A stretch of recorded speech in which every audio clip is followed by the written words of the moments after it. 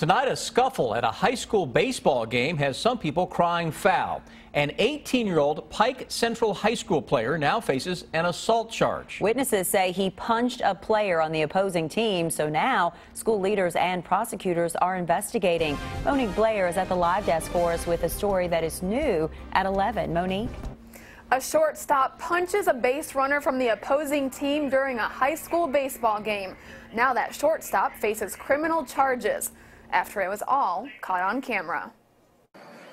Oh my God! Oh my God! A high school baseball game between Pike Central and Lawrence County Tuesday night ended early after Pike Central shortstop Brad Elkins allegedly punched a Lawrence County base runner, knocking him to the ground.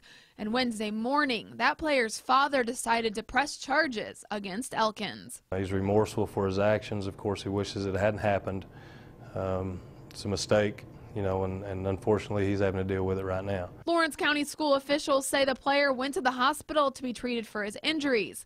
And now 18-year-old Elkins faces a second-degree assault charge, which is a felony. This is different than just your typical average ball game fracas, spat that we see sometimes. This crosses the line into criminal behavior. Pike Central High School's principal says Elkins has been a model student athlete for 4 years and has never been in any trouble before this. Elkins has the catch.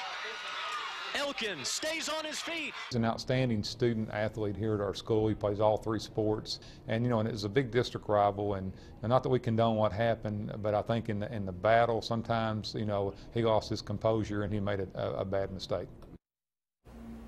Brad Elkins was arrested today and booked at the Pike County Detention Center. He bonded out shortly after he was booked.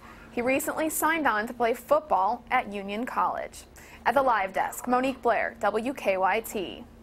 Monique, thank you. The Lawrence County baseball coach says the 17-year-old player who was punched did not have any broken bones and went home from the hospital last night.